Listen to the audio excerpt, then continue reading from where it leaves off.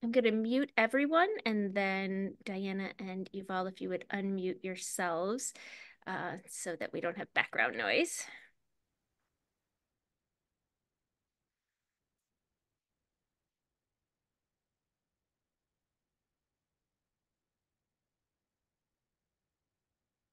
And Susan, if you would mute further folks as they join.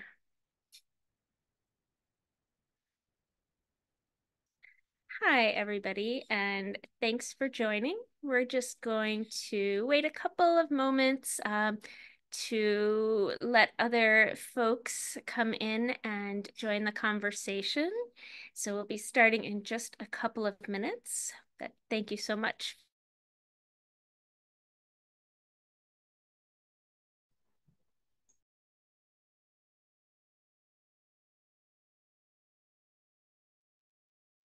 You're muted, Ariel. I was muted. Welcome, everybody. Thank you for joining. We're going to be giving just a couple of minutes for further people to join. So we'll be starting in just a few minutes. And in the meantime, if you want to introduce yourself in the chat and say where you're from, we have folks, I believe, today joining not only from across the United States, but from across the world. So love to know where everybody's from and looking forward to getting started.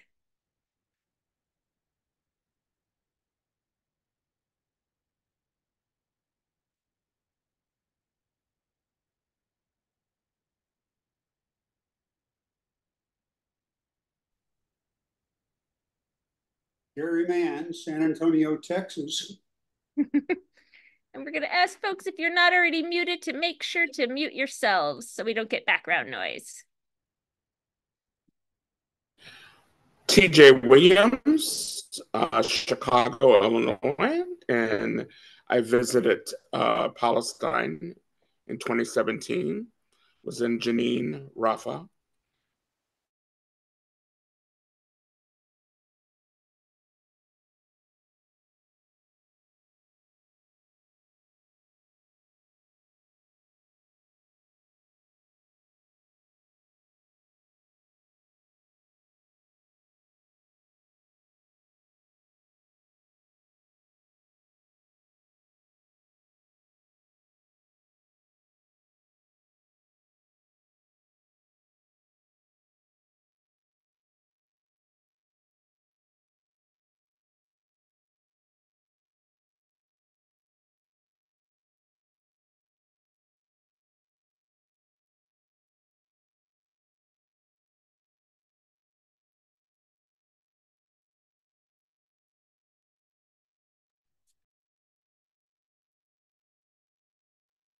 I'm Ariel Gold of the Fellowship of Reconciliation.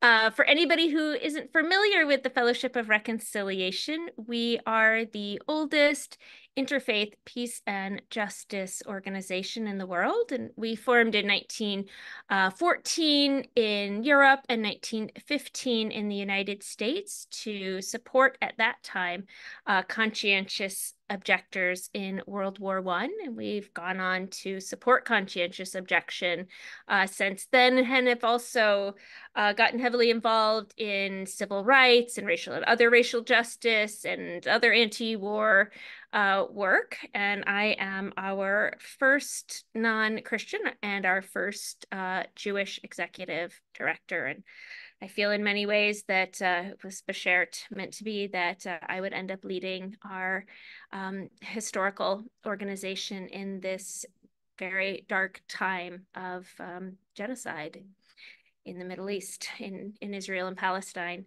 And our co-host today is Diana Oestrich, who is, among other things, a dear friend of mine. Diana was a U.S. Army medic during the Iraq War who came to a realization of faith, a crisis moment, you know, how we like to term those moments, when she realized she was called by God not to kill and to put down her arms and to become a conscientious objector. Diana is with a number of organizations. First off, Red Letter Christians, which I will let her introduce, say a little bit about, and the Waging Peace podcast. She's also an author of her story, and also Fellowship of Reconciliation's 2024 through 2026 Walter Wink Fellow. Diana, let me pass it to you to introduce the organizations you're with for a moment. And I think you're muted.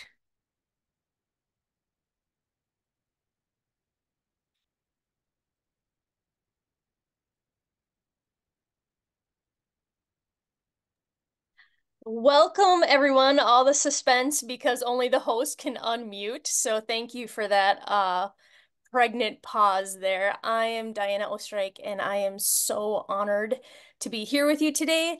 I have the delight of teaming up with Red Letter Christians, and Red Letter Christians just believes that the person of Jesus really meant what he said. So when he said to care for the poor, to object to violence, and to really make the poor feel blessed, and the peacemakers be called the children of God. So we're doing some incredible work. And one of those is just collaborating and connecting with more and more folks that we can do more together than apart. So honored to be collaborating with Fellowship of Reconciliation and sharing some incredible time today with our conscientious objector, Yuval, who is calling in from Jerusalem right now. So Ariel, I'll let you do his introduction. Yeah. Well, something I like to do when we have guests, I don't like to give too long of an introduction because I really like that introduction to be in the conversation, getting to know somebody. But I'll just give a little bit of background on why we are having this conversation right now. Since October 7th, there have been, I believe, only 3, but we'll talk to Yuval about that, young people who have chosen to go to jail in Israel when they were called to be conscripted into the military. And, you know, that immediately touched my heart. First of all, I have children who are 21 and 22, and I just 21, 23.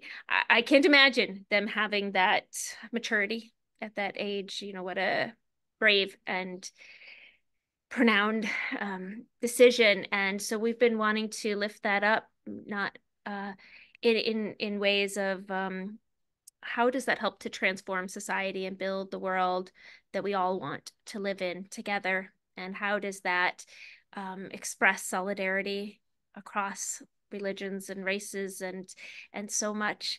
And so we wanted to speak with a conscientious objector from Israel, and we were introduced to Yuval, who grew up in Israel in a more traditional Jewish Israeli nationalist experience, but had a crisis of conscience, as we call it in America, where he just said, I cannot serve my country in this way. I cannot participate in this violence, and chose to go to jail. And so with that, I want to introduce Yuval, and then, get into who you are as we begin this conversation. I believe you're muted. We might need somebody to unmute you if that's, I think you can unmute yourself. Hello, everyone. Hello. My name is Yuval. I'm 21 years old. I'm originally from a small community in the south of Israel. And I have refused to go to enlist in the military about a year ago. This time last year, I was still in jail. And I have been sentenced overall to 70 days. Yeah. If you could start, I'm immediately curious. You said Southern Israel. Is that the Gaza envelope where October 7th took place, or? It's not the Gaza envelope, but it's not far. During the initial bombings of the northern part of the Gaza Strip, the windows of my house were shaking, actually. But I'm very close to the wall, the separation wall. in the Israeli side of it. If you could start by telling us a little bit of your upbringing, what school was like, what the culture in Israel and in your area where you lived was like, and a bit about your family. I come from a traditional, uh, rather well-off Ashkenazi. Um, some of you know kibbutz, then it's not too far. Politically, I grew up in the center left of, the Zionist spectrum. And this place is also a very militarist one, but also not in a very fascist kind of way, but in a very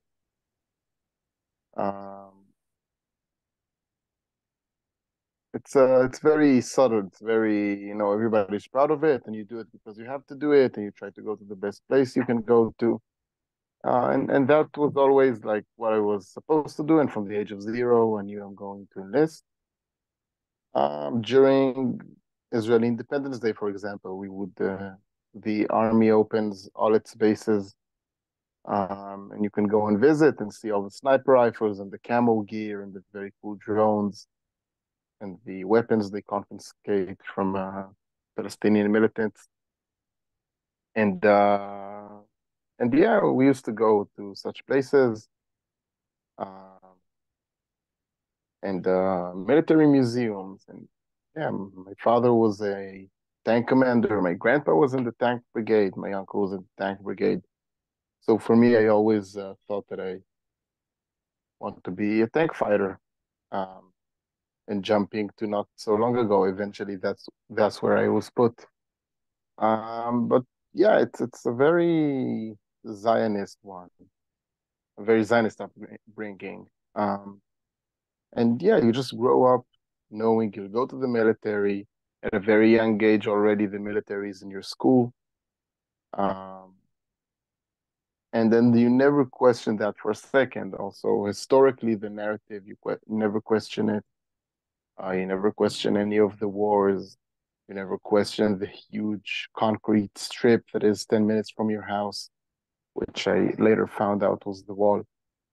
And you never question anything. I mean, in elementary school, we learned the sentence, it's good to die for your country. Some guy said it 100 years ago, and this is something we grew up with. We just know that it's mandatory. Everybody did it in the last 70 years. So if everybody gives 3 years of your life, then you too give 3 years of your life. You just do it because you have to. And yeah, you just also know that you grow up, you go to school, and you know that whatever you choose to do in school will affect what you do in the army. So you also choose stuff that will be good for the army. And everything, including the school system, is very geared towards that. If you study computer science, then you do it in order to be in the intelligence forces of the army. And, everything is just unquestioned. You don't question anything, just go straight ahead. And eventually, no, you'll join the army. Yuval, I think it's so interesting hearing your story of just not questioning anything. That, you knew everybody was going to join the military and you didn't question the stories, and you definitely didn't question that it was good to die for your country, because I had much the same experience. So for people who are raised and based in America, I feel like there's a lot of that same mindset, that people have always served and that it is a good thing.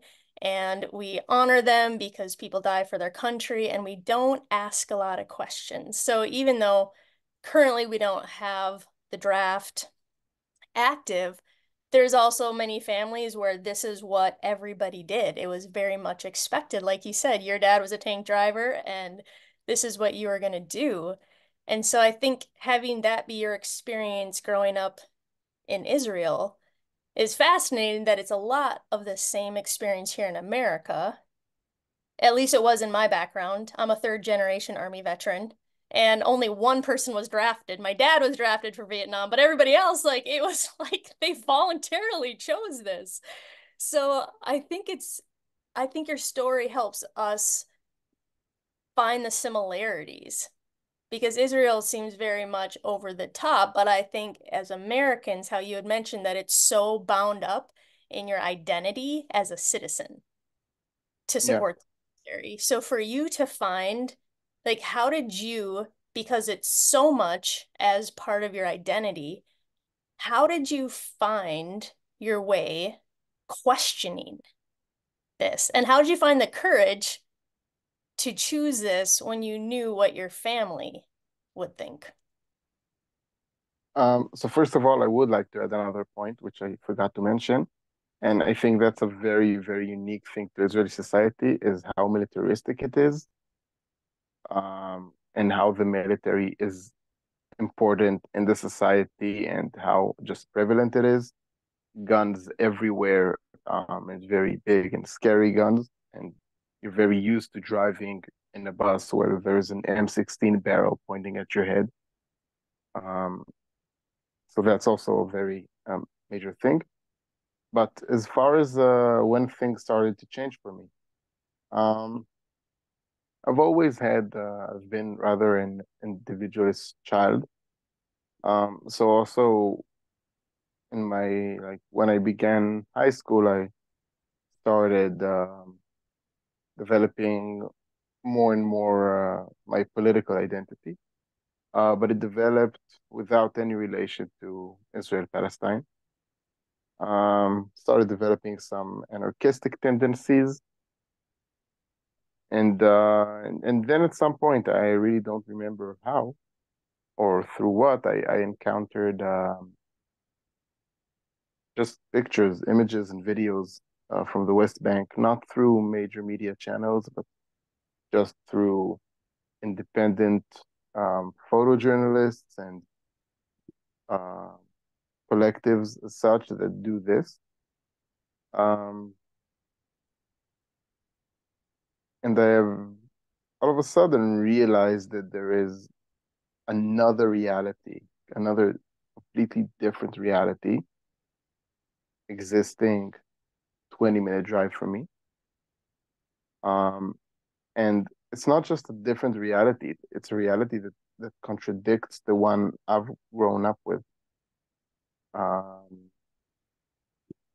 I knew all these things. I knew that the IDF does only what it does and only what it needs to do, and I knew it's the most moral army in the world.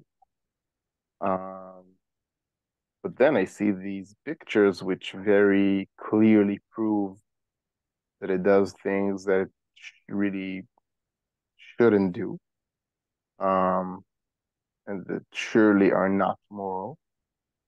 And it was also at a time, that's when I received my draft letter, and the army is considered an apolitical being in Israel. It's above politics. You don't touch it, even no matter how much political turmoil. You do not touch the military. That's because that's it. That is the base of Israel. Without it, there won't be Israel. So you don't touch the army, and soldiers are not allowed to speak about politics. Although, for me, it's very obvious to say now that the army in itself, every army is inherently political. But I was one of the very, very lucky few who managed to get politicized by my draft letter. And once I got it, I realized that I shouldn't just go blindly. So these were these three elements, just my political, kind of starting to develop a political identity, starting to get more and more exposed to the Palestinian reality, and my draft process going on. It was these three things that kind of pushed the change, then moved the change in me. And as far as the military, I got to a pretty like advanced stages in drafting. I wanted to enlist, but at a very early stage, I realized that I should be careful to where I enlist. So I had like, let's say, two very concrete directions, which I also got a lot into the tests of and got to pretty advanced stages again. Military paramedic. I thought that I'd be saving lives. And sea, like a naval officer, because there are no Palestinians at sea, so I wouldn't have nothing to do with them. And honestly, I don't know what would have happened if I were accepted into these roles. Luckily, I didn't get accepted. Um, and yeah, so I I like I had this shift in me during my time, and then it got to a point where I said, okay, I want to go to the army, but it's just not specific roles. It's like whole things I don't want to do with. So I decided I will selectively refuse, which means I'll just go to the draft officer and tell him I'm not willing to be in the West Bank. I'm not willing to carry arms. I'm not willing to deal with the civilian population. Put me wherever you see fit. And then I kind of went along with this for a while. This was all like during high school. Um, and then I just realized that I'm not at all comfortable with the idea of enlisting. And I realized that I'm just making excuses for myself. Mm. And that I should just not go to the army, because it in itself is inherently problematic and inherently oppressive and holds this apartheid system and does not promise security, but rather is just a big policing force. And yeah, I realized that I'm in this political crossroads, which I'm either going to join the army and be a part of Israeli society and be complicit in all of this, or I'm gonna say no and just stand for what I thought was right and what I do still think was right. I didn't want to publicly refuse necessarily at the beginning. I just wanted no, I just knew I didn't want to go to the army. So firstly, I reached out to after I decided I'm not going. I've reached out to an organization called New Profile, and they deal with helping people lower their physical profile, which is the stat the army gives you that says like, what's your health situation, and they help you get out. So with them, I went through a process of something called a Conscientious committee, which is a committee that exempts maybe like 10 people a year for conscientious reasons. And you appear before them and they exempt you only if you claim pacifism. And this pacifism needs to be apolitical because the army is not political. So if you say you have any empathy for Palestinians or you disagree with apartheid policy or disagree with the occupation, you won't get exempted. Just have to show that you're disgusted and appalled by any kind of violence. And it's to a point where they ask women especially, like, if you were raped, what would you do? Because you would not hit your rapist, obviously, because you're a pacifist. So that's the kind of discourse that's going on there. I went to them. We fought for 45 minutes. I didn't convince them I'm a pacifist, and I didn't get the exemption. And at that point, I'm a part of an organization called Mesavot, and we are basically the only organization in Israel right now dealing with military refusal and representing military refusers and supporting them. And at that point, after not getting exempted for those reasons, I reached out to Mr. Vote and decided I'm going to make a statement out of it, especially because of those times that it was just when it was declared that Ben Gvir, the ultra-fascist settler, is going to be in the government. So it kind of pushed me to, reach out to Mr. Vote and with them refuse publicly and loudly. Wow, I have so many thoughts. I've just been doing this kind of deep dive into pacifism actually because that's Fellowship of Reconciliation's roots, and some of our most prominent pacifists, A.J. Muste, who was probably one of the most brilliant political minds in the U.S. Peace movement. And and I was just like having this kind of debate internally on I identify as a pacifist, but for me, a pacifist isn't about whether I get raped. I might hit back. That's an instinct. It's not the personal, but it is the political. It's this abhorrence to war, and it's this belief that the ends don't justify the means, and that how do we create a better world, and that we can't do that by using the tools of oppression.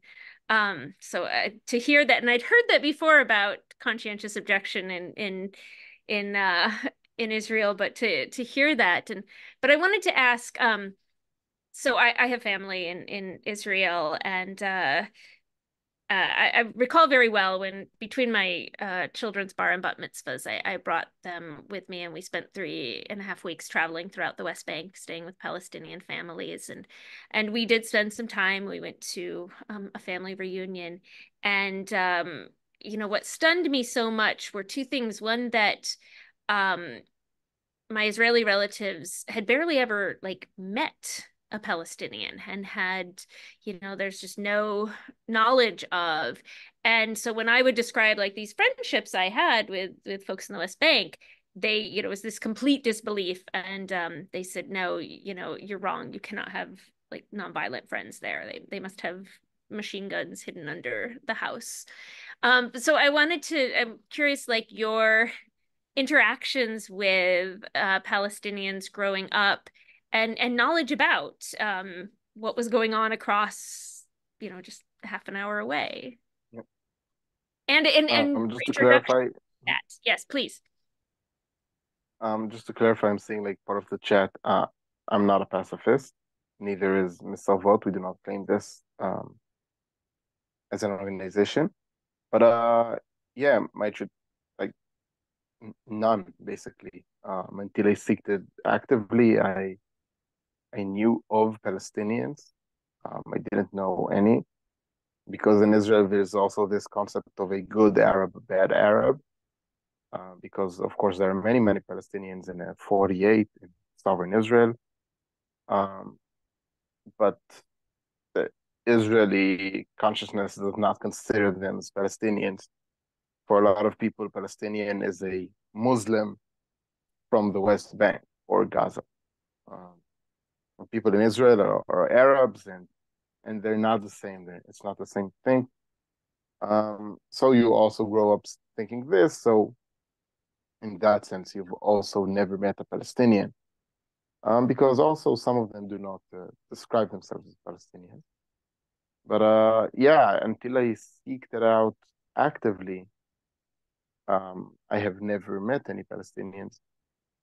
And also, it was sometime into my activism, because I was not an activist before I refused. And only during my refusal, I became an activist. And so it's not only until I became an activist, it's like until I started actively going to the West Bank and seeking these relations, or East Jerusalem, I have not met and had a chance to talk with any Palestinians. And after meeting them, of course, you meet these. Of course, it's a whole different range of people, but the ones I met were very nice, very pleasant, accepting my Israeliness and not minding it, because I'm there to help them and stand in solidarity with them. But I feel that this subject especially is very, very important to speak about, especially in relation to Gaza, because Gaza, until now, and also during the war, until the war and during the war, Gaza has been the biggest blind spot in Israeli society, because Israelis believe that the occupation in Gaza ended in 2005 after Israel pulled out of it, although it just became much more elaborate in many different ways, many other different ways. But yeah, there's this huge disconnection between us and the people there. But then you see activists from the left in Israel who have contacts there and who have friends there. And yeah, and you really see that human relations triumph borders and nationalities and all of these dichotomies and things that we learn to accept as inherent and so natural, but are actually totally manufactured by states and leaders. And yeah. I really think that one of the powerful ways that your story, right now, I think across the globe, it's not a question of pacifism. I think it's a question of conscience. And will we have the courage to have a conscience, to determine what we believe, and then stand against it, even if it's our own government, even if it's our friends or it's our family, even if um it's for us. And I think that having your story and the other Israeli conscientious objector is leading the way, calling to account all of us of like, will we have a conscience? And then will we stand up to violence and say it's not okay? And I know that very few people and very few faiths have a history of this. It is there, but presently and culturally, we don't even question violence the way that we don't question the stories Right. we've been told. And so I really love that when you stand up publicly and share your story, I feel like it is bringing us all to account and also giving us a way to ask ourselves, are we going to stand up against this violence, even if it costs us? Because I think that as long as we don't confront that, we can stand on the sidelines, we can have opinions, we can read some more books. But right now, this question of refusing to accept the violence that we see in Gaza is polarizing people. And for some, we don't really understand why that's so hard to be against violence. So, what would you say is most helpful when you're trying to ask people to refuse to accept what they're seeing happening in Gaza? Um, at least for me, what led me to questioning my manufactured reality was that I started becoming again anarchist. But without getting into that, the main thing in it for me was realizing that people just want to live and that life is above everything. It's above states, it's above borders, it's above peoples. Um, no, there are many Jews and Israelis that I'm way less connected and related to than many Palestinians. These are all constructs. And I think that it touches some very deep emotions because, again, people don't know each other. And one of the biggest things in this regard in Israeli society is how just crazy the dehumanization of Palestinian goes. I mean, yeah, I don't think that Israeli media really truly values or acknowledges Palestinian lives, which is something terrible to say, but that's the case that I feel. Um, yeah, and I think for me, at least talking to my friends and all of that, the biggest and most important thing is that all these dead people are dead people. And no, even the worst terrorist was committed a suicide bombing and uh, and killed civilians and did a terrible act. It must it must have come from somewhere. Um, without justifying what he did, just people experience pain, and all people experience pain, and our target should not be to keep a country safe. It should be to minimize pain and let people live rightfully. So for me, the biggest thing I try to do is just create these comparisons and say, well, they have families, they're people, they're sad. I mean, the fact that they killed 1,000 something people from us does not let us take their lives. I mean, because eventually we're just all humans and all of us feel pain. And nobody, I don't believe that anybody does what he does out of true evilness or whatever. So yeah, talking with people, I think that's one of my biggest point is just that, yeah, we are all just people in war. It doesn't serve any of us. And if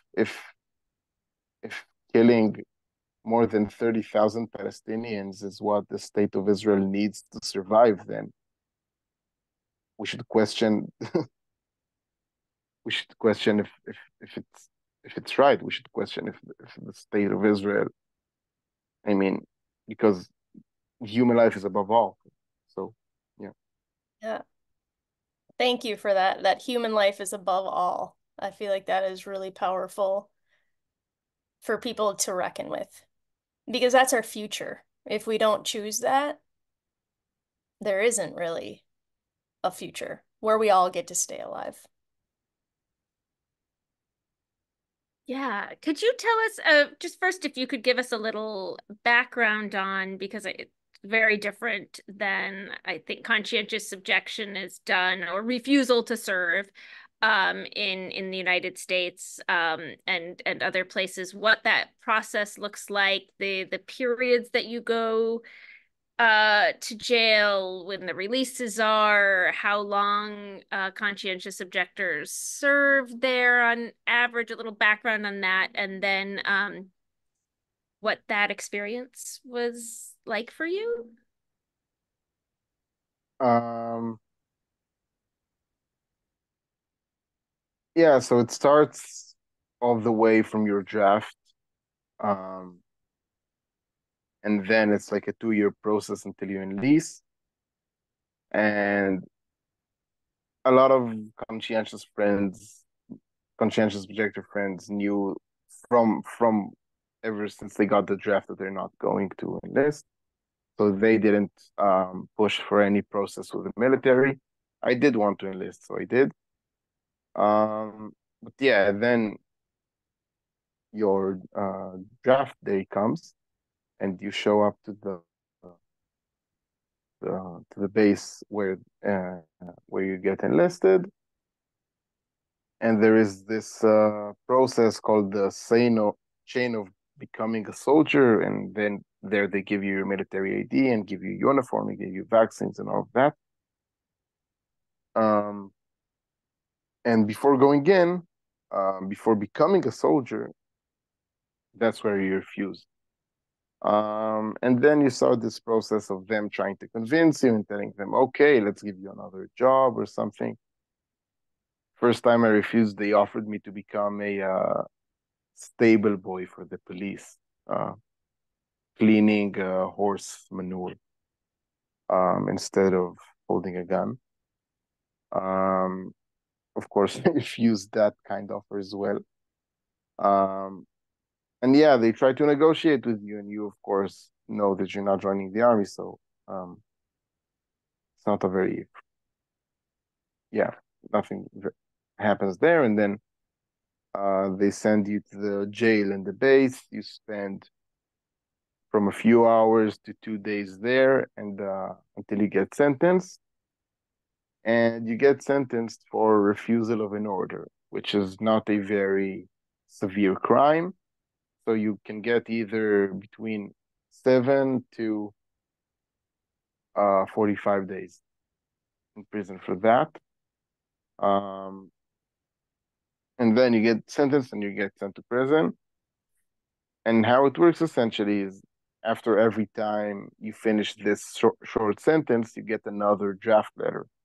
You get released, and then when you get released, still in prison, they give you a letter and they say you need to enlist in 24 hours. So it goes just again and again and again and again until somebody breaks. There has yet to been a refuser who joined the army during his refusal process. So for me, it was like 10 days in the beginning, and then I just got a few more sentences until it totaled it up to 70 days, and I was eventually released. Now we in Mesavot represent 4 military refusers. The one that has refused first, his name is Tal. He, to this point, has been sentenced to, I believe, I'm not sure if 150 or 170 days. And the first time he was sentenced was, his first sentencing was to 30 days. Mine was to 10. So it's now when there is a war, they're much, much harsher with it. And we also have yet to have a refuser who has been exempted during this war. So we wait and see how it goes. Could you tell us about Tal? He signed a letter along with 100, it said 100 other young Israelis who said they were refusing to serve. Can you tell us a little bit about that letter? I'm not sure which letter you're referring to. Well, There has I been a think few.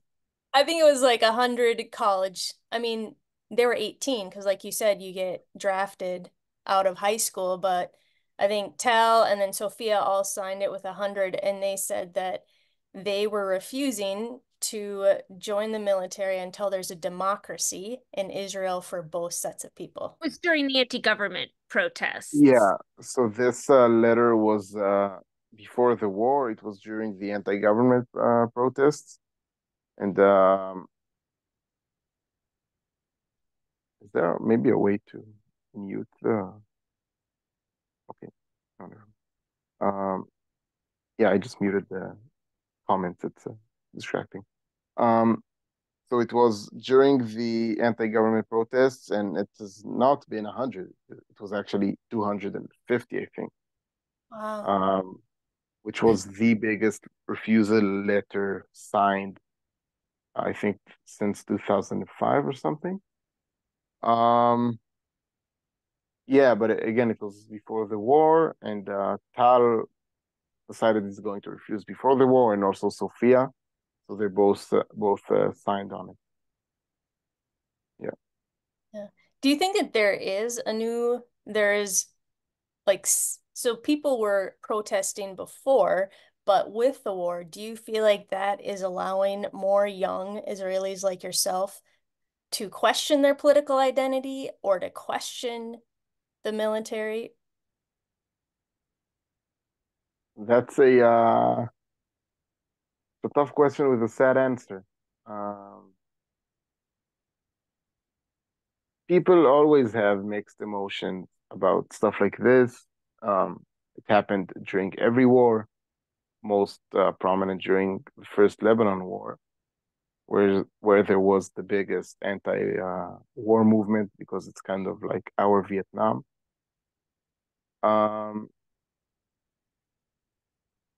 But refusing is the active act of not going to the military for political reasons. Um, and we have not seen a major increase in that. There are many people who did not join the war, and the military prison right now it's at the highest capacity it has been in the last years for sure. Um, but it's hard to say for how many of the people there the political cause is a major one. Um, I can only say that we in Mesavot currently represent four refusers, which are people who have not joined the war because they resisted on political grounds, and that's the main reason for not joining the war. And they also want to make a statement out of it. I know that there are many, many more who have found other ways to leave the military also because they don't believe it's unjust, because they believe the war is unjust. But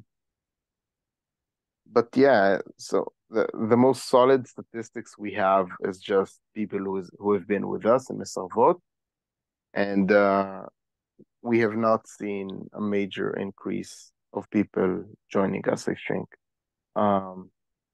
We peaked during the counter-government demonstrations before the war. So not Palestine related, but internal politics related is when it was more popular there. Yeah, it's sad, but yeah, because also it's much easier going against your government while staying inside the Israeli discourse, but resisting the military in support of Palestinians is kind of leaving this, and that's a harder thing to do. So yeah, not yeah, there hasn't been uh very major increase in people that are with us.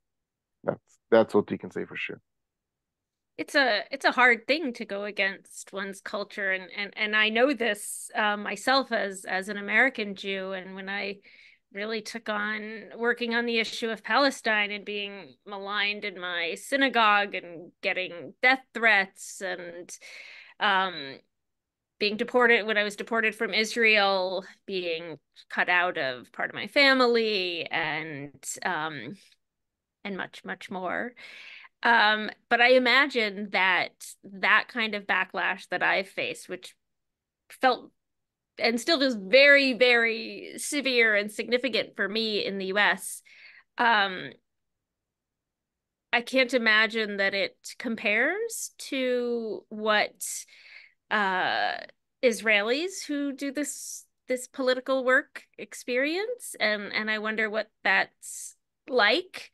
And including like, is it well known who you are, or is it more under the radar? Whereas a lot of the backlash I got was because I'm very public about it. The biggest thing is the alienation you feel, because all of your friends are in the army. It's what everybody in your community has done, and everything is around it. So the main thing is, I'd say, the alienation. We have received personal attacks, but not anything like too major. But for example, yeah, Tal just I'm speaking to him as a friend, and he said that already when he goes every time he goes to the military base to refuse, people there recognize him. But yeah, it's a very, very unpopular opinion. People don't let us in to, I mean, we just can't get into schools no matter how we try. Just to voice this side as well. I mean, mainly our Instagram comments are like traitors and of this, of course. But for me, again, I also refused at a time when it was much easier to refuse, because the government wasn't favorable on many people. So my act of refusal got sympathy also from the center left, the Zionist center left. So it's hard for me to speak about refusal now, but then it was much easier for sure. But for me, the main experience is just the alienation, being an anti-militarist person inside maybe the most militaristic society.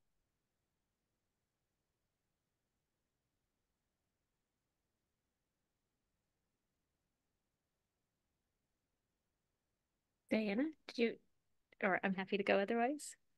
All right, I'm going to jump in, and I got really excited when I heard you say that there were 4 people. So I'm wondering if I'm aware of Tal and Sophia and Ben, if somebody else has done so, and if you could tell us a bit about them and best ways, because I've been trying to follow myself, and I really want to keep up with any news about the current conscientious objectors, or I believe you call yourselves refuseniks as well.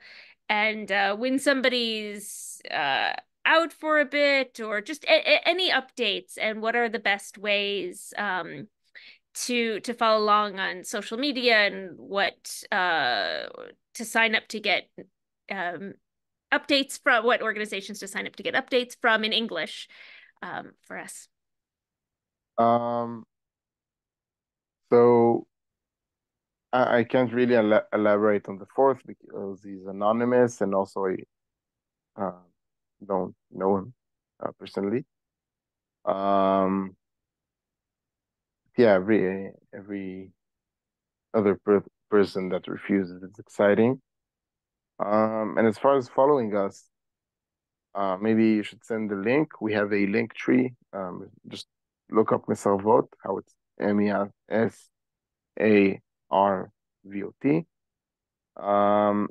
You can sign up to our newsletter there.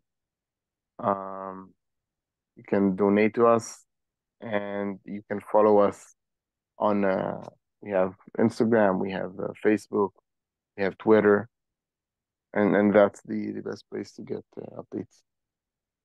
Yeah. You're muted. Is Mesarvot the same as Israeli Solidarity Network? Is that the English? Is that as Refuser Solidarity Network? Yes, sorry, Refuser Solidarity Network, or are they distinct? No, they are different organizations. We are part of the same broader umbrella, and we work closely. But it's not the same organization, no. You're also welcome to sign up to their newsletter, but they're touching on wider subjects.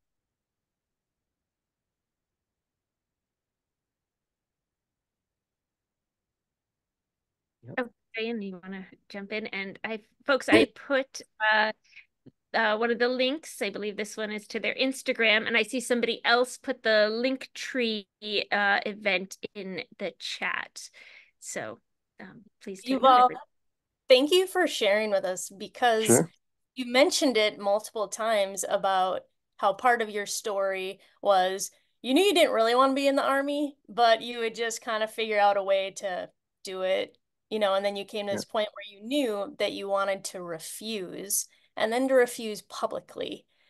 And I feel like that is the part that Martin Luther King, when we were doing civil rights, he caught the conscience of the nation. Like, he knew that he had to publicly show what was wrong, so that the country would notice, and their consciences would be pricked. And so I feel like as you keep continuing doing this, you are being the person that is showing us that if you can have a conscience and you can go against your country and even your culture of what you were taught, then the rest of us can also choose to have a conscience and to choose to object I think that is the big two things that I think conscientious objector is like hard for me to even pronounce. I've been stumbling on it all week. But having a conscience and choosing to object when you know that human life is not being honored, it is not being made the main thing. I think that's one of the greatest powerful things that, and the courage that you give us by doing it publicly, refusing. Thank you. So thank you for that. We're going to continue to highlight your voice because I think it is contagious when people start to have a conscience, and hopefully more and more people will join you, and it will be less and less lonely for you as you lead us. Yeah, so Thank I you want for listening. to just begin a little bit, actually, before we move into some questions from our audience and a couple of folks that we want to invite to come on camera to ask them. But first, I wanted to ask your reflections on this current moment. And you know, I spend all my day from beginning to end, you know, trying to follow news in the ways that I can, trying to follow Israeli media some because I always like to know what the narrative is there, and then Al Jazeera and so on. But I know that it's always different from within. And but one thing I heard I think yesterday or so was that um some suggestion that there's an expectation of this war going on for months or years. And if you could give your thoughts on this moment, where it's going, and I know that's a very, very broad question, but if there's one thing I've learned through these 2-3 years of being an activist is not to expect anything. Again, we were peaking before the 7th, and then the 7th happened, and things change all the time, very, very frequently.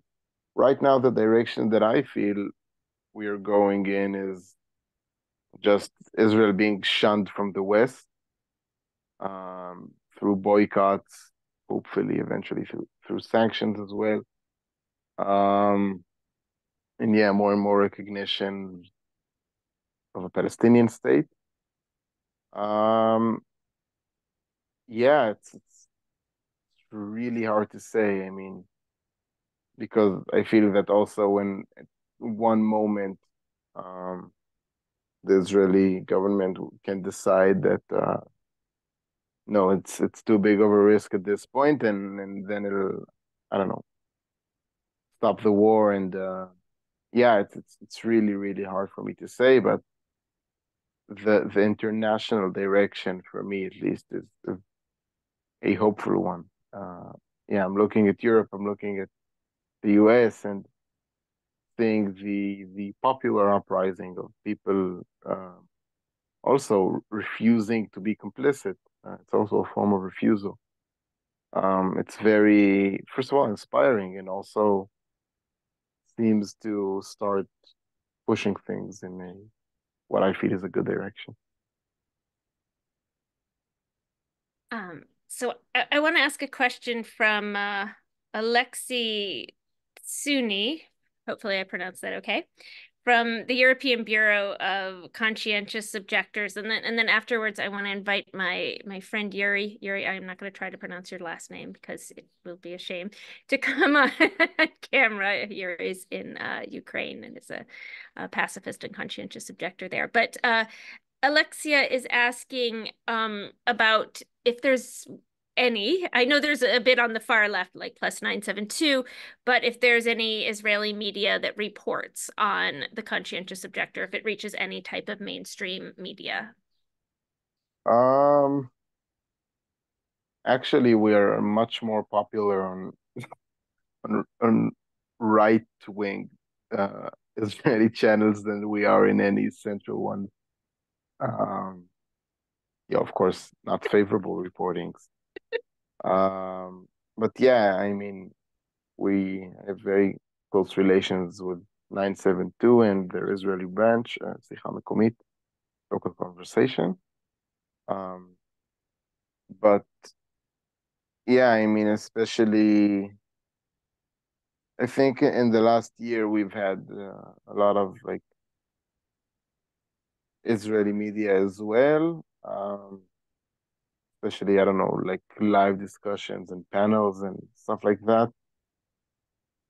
We also had a prime time item like more than a year ago, but nothing that, of course, not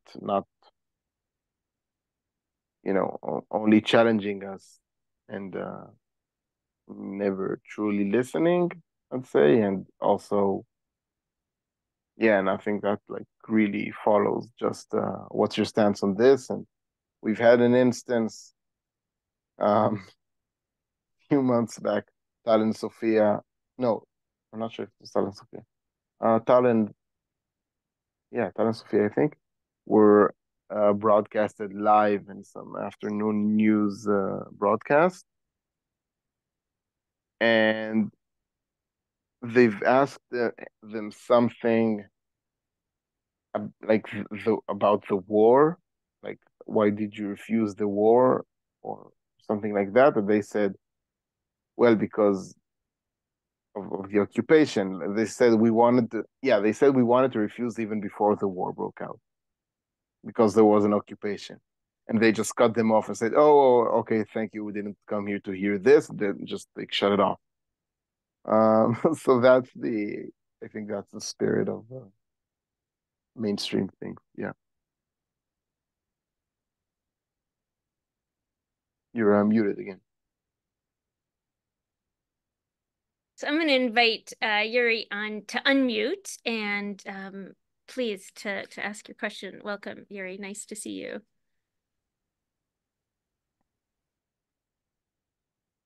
And we will need you to unmute, Yuri.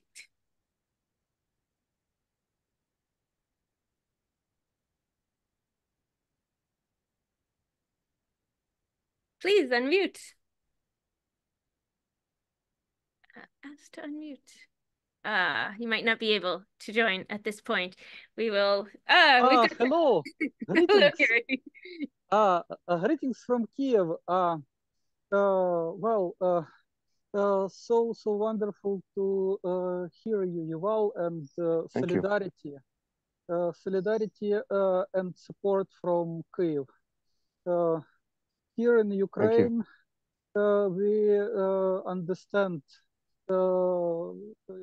in part what people feel in Gaza during this genocidal war, because unfortunately bombs are too harassing us here. And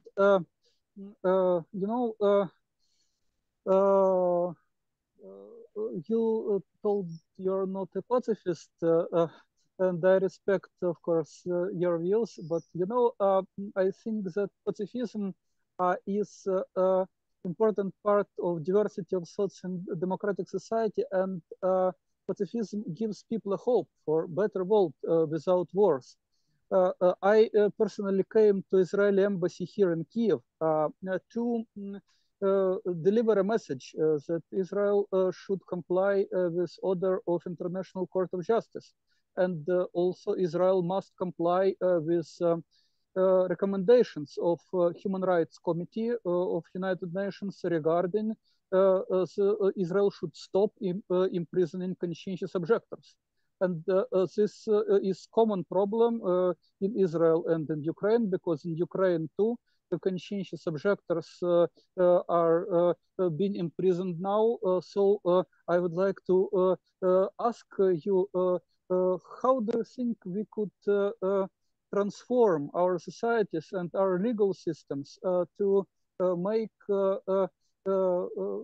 our states, our governments more compliant with human rights standards? Maybe we need to educate people more on nonviolent resistance, because of course pacifism is nonviolent resistance to all sorts of war and aggression. And I think even people who are not pacifist understand that not only some force methods, but love and truth is a greater force. Ukrainian philosopher Grigory Skovoroda once wrote a dialogue in which one of a person said, I am not a soldier, I am a lawyer. My profession is to know civil laws. So maybe we need to help judges to understand better that and judges, lawyers, prosecutors, all of them understand better that there could be nonviolent methods to protect rights of people, to achieve self-defense, to achieve justice without violence, as Martin Luther King said. How do you think how we could transform our societies? Thank you. I can speak, of course, about my society, about the Israeli one. And because we have a lot of dogmas that are very common, and for us, we of course always talk about the Palestinian side, but also a very important talking point for us is the relation of the army to our society. Because a very, very common concept in Israel is the concept of security. And we claim, for example, that the army does not bring security, because the sad reality is that a lot of people, when they really feel victims, don't have a place in their heart for Palestinians. So we try to reach out and say, hey, this is harming you as well. And since the beginning of this war, for example, we talked about the point that the army has killed more Israeli hostages in Gaza than it managed to rescue. And that, of course, violence only breeds more violence, because all of these kids that have been displaced and massacred, and like, what will they grow up to be? So for us, it's really talking like there was this research that was published by some institute not long after the war started, and it showed that the worst tactic for talking to Israelis about the war is trying to sympathize with Palestinians. This is sympathizing with the Palestinians is the thing that like brought up most like disagreements and anger, because people really are in their own pain. So yeah, for us it's just trying to speak to the Israeli heart of like, this does not help you. You know, we are now, and I support this, but Israel now is at risk of again being shut off from the Western world. More soldiers keep on dying. We push and push any peace with Palestinians away, because I mean, it's not trivial that somebody would want to do peace with the state that committed genocide to them. So yeah, just sometimes it's being pragmatic and speaking to the heart of your own people, and like just saying like, yeah, this does not help you. That's at least one of our tactics.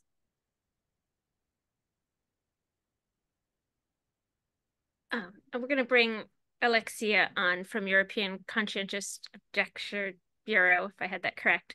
But first, yeah, you got me so much thinking on that. And if you could talk a little bit about before and during and now, kind of the dehumanization of Palestinians. I know you said that there's this idea of separating Palestinian citizens of Israel and, you know, referring to them as Arabs, or the good Arab or the bad Arab, but West Bank and Gaza. And have there been times, I guess, when there was more humanization, when Palestinians were less dehumanized? And are there any strategies for, because we were talking just about like this moment of ending this war, but any like long-term strategies for helping Jewish Israelis to recognize the humanity of Palestinians, or as I would say, the humanity of all people, but in this case specifically. And then Alexia, I'm going to bring you on.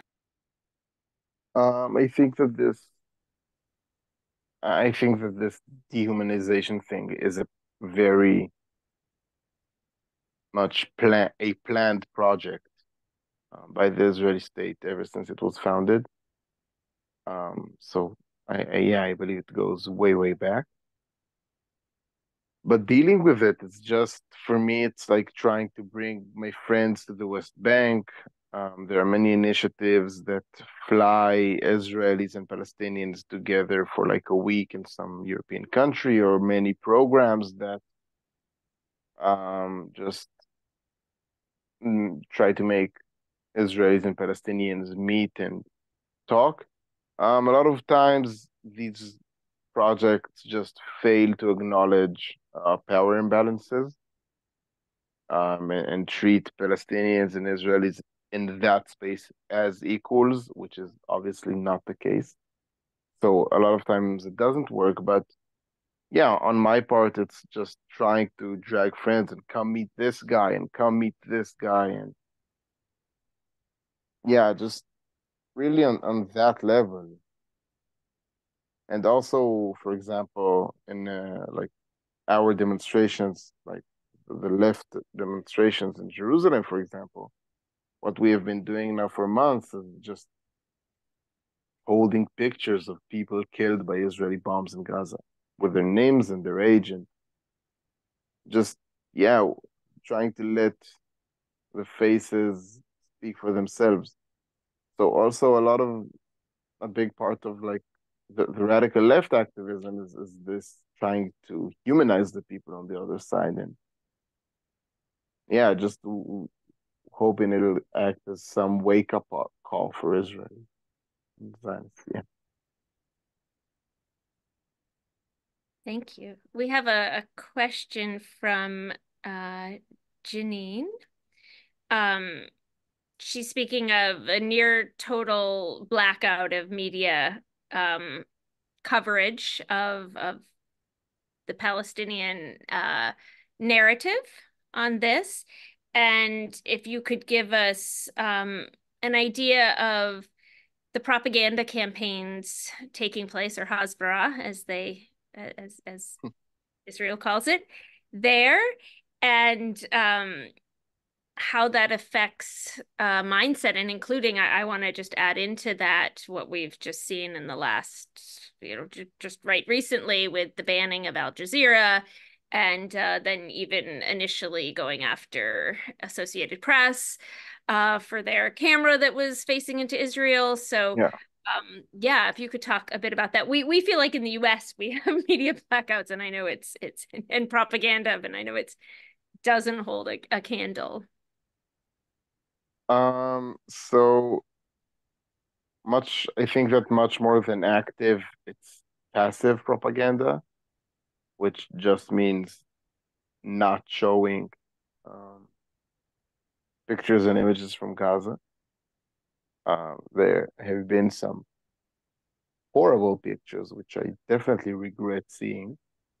But to reach them, you need to dig deep into independent Palestinian media. But also, we've seen it a lot with, for sure, there have been sexual assaults committed by Hamas on the 7th. I don't doubt this at all. But Israel really, really weaponized this. And said a lot of things which were later found out as wrong. And also the beheaded babies. Hamas did stuff that was bad enough. It didn't need to behead babies to do some bad stuff. But yeah, this was eventually discovered to be just a false claim that was spread on purpose by the Israeli state. So it's also these like individual facts, um, and also just the keeping people blind, be it through what is happening now, or be it like what led to this situation. People don't realize there was a siege on Gaza. People don't know that more than 80% of the population there were poor, that there was no drinking water, that people went through operations without anesthesia. Um, it has been a terrible place, and if you know it, then you can understand why people in such a bad situation would do such an extreme act. But this was totally hidden away from the Israeli eye. So I'd say that Israeli propaganda is much more a passive one than an active one.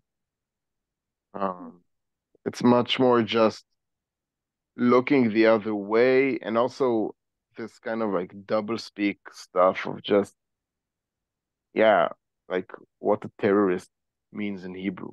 A terrorist is a Palestinian who has been killed by the army. It's not somebody who attacked civilian population. In our talks, soldiers can be murdered. A soldier cannot be murdered because he is a soldier. So it's all kind of this stuff. Or I don't know, the IDF is the most moral army in the world. Why? Never have I ever once heard an explanation. Um, so yeah, it's just passive, like looking the other way and hiding stuff, and also just how our language and culture is structured around it. And changing of historical narratives also, obviously.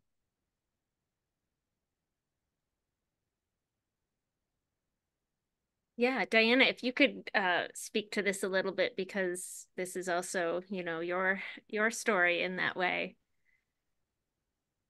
I'm just really honored to hear your story, Yuval. And the similarity is that people are so the same across all time, how we're just taught to dehumanize somebody else, but very passively, because actively might make us feel bad about our own stuff.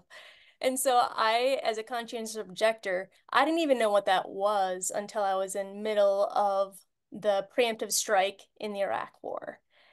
But I think the same thing, what was very true is that as an American, I was just taught that there were two buckets of people. There were the good guys, which was us, and then there was everybody else. And so if we were the good guys in every war and in every conflict and just like Yeah. then I was taught not to notice the person at the other end of my gun or my policies, and I just didn't notice them. I didn't have to question whether they were bad guys or not, or what did they do, or anything. It was just, well, if I'm the good guy, which I was told I was, and that feels good to me, then everybody else is just the bad guy.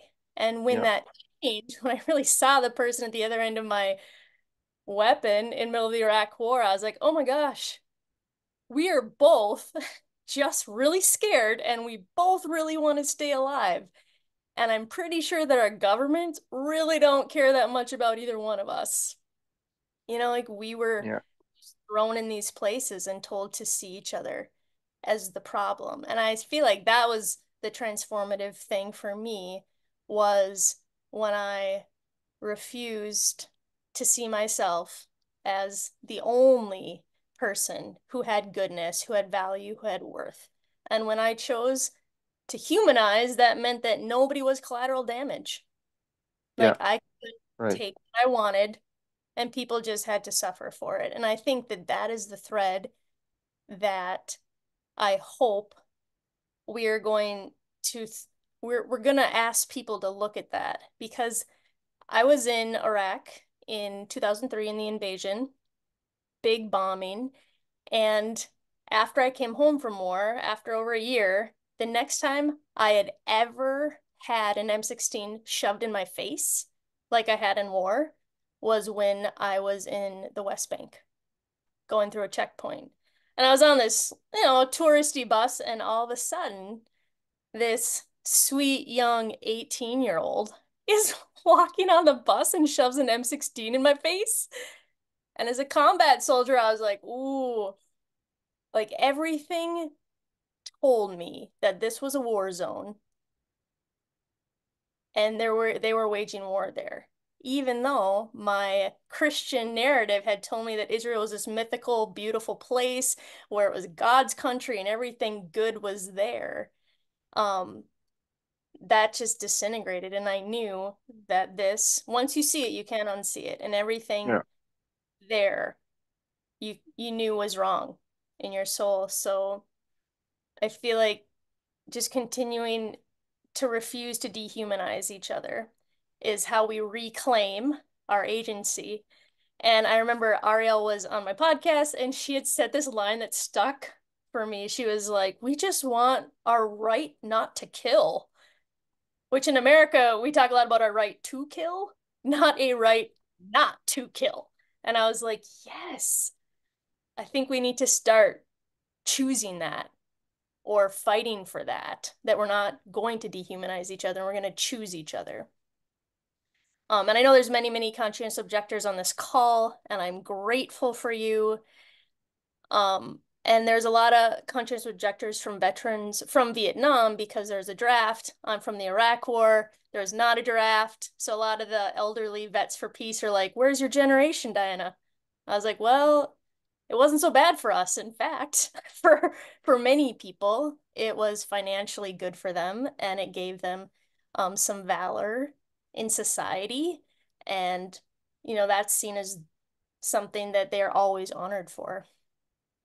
So I'm just grateful that we can bring conscientious objection to the conflict in Gaza and to our humanity, because that's what I hope my sons have.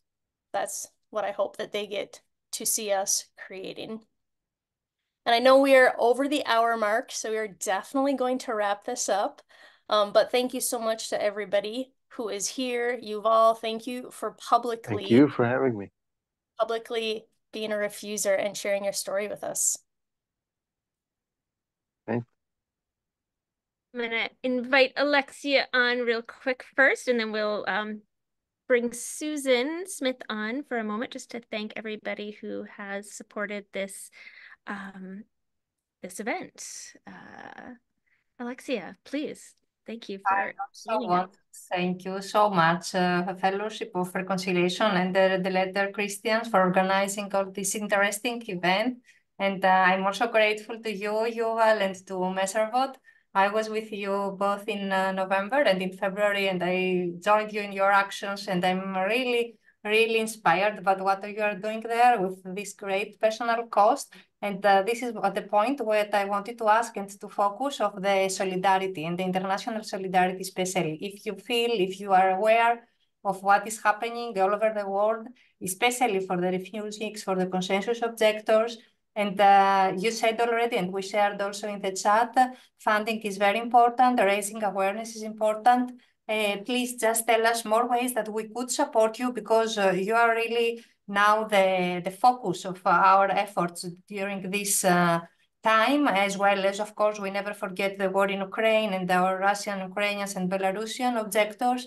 But okay, genocide is only happening in Gaza, so you are also being considered the traitors in your own country. So we understand your very difficult situation. So please tell us more ways that we could support you. And many, many thanks again for and the Red Letter Christians for this. Again, you're more than welcome to donate to us. But yeah, amplify your voice. I think it's very valuable that people know that there are not only Jews, but Israelis who refuse this, who disagree with this, who feel that it does not represent them, who want to see another future. Um, and then we totally feel international support, and we are very grateful for it. But yeah, I think that amplifying voices, also obviously of Palestinians, is always a very good way to help. Thank you. So I'm going to bring on my dear friend and colleague, Susan Smith, we got a lot of support for this event and want to give some thanks. Hi, everyone. We want to thank our many co-sponsors from all over the world for this event. First of all, Rabbis for Ceasefire and Africa for Palestine. Also, we have Ban Killer Drones and the Churches for Middle East Peace, Code Pink, Community Peacemaker Teams, and Muriel is on the call today.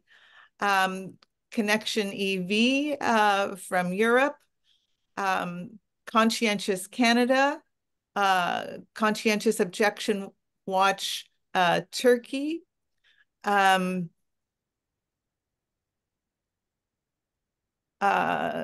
European Bureau of Conscientious Objectors, and we just heard from Alexia.